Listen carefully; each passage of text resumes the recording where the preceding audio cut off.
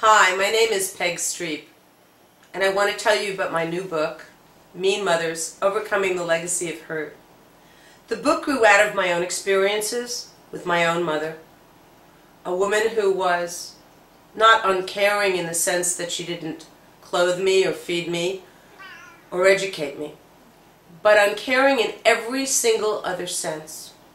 And throughout my childhood, my adolescence, my early adulthood, perhaps even my entire life, I've struggled with a single question. Why is it that my mother didn't love me? That was the kernel for this book. I began to look into research that tried to explain why it was that some mothers were loving and others weren't.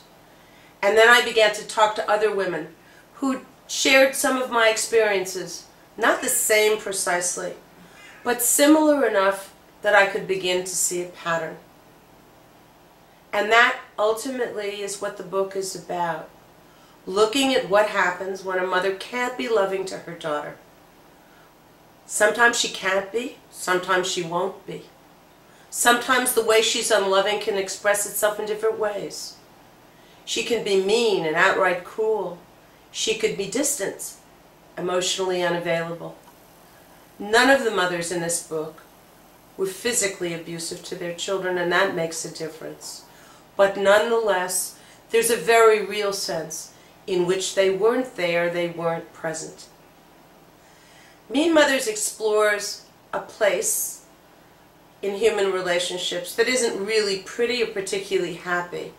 And to be sure, it's a really small slice of all the possibilities that can happen between a mother and a daughter. But I earnestly believe that it's a very important place, an important slice to look at, because it tells us more about the spectrum of possibilities. What happens between a mother and a daughter. It's particularly important, too, because the story, the book, is about what happens when these daughters, unloved daughters themselves, become mothers and take on that other role, and how well they do and what they think about as they begin a slightly different journey, this time as the mother of a daughter. And for that reason, I think that the book is an important one, because it can enlighten us about this incredibly crucial, formative relationship in any woman's life, and can teach us about the possibilities and some of the impossibilities inherent in it.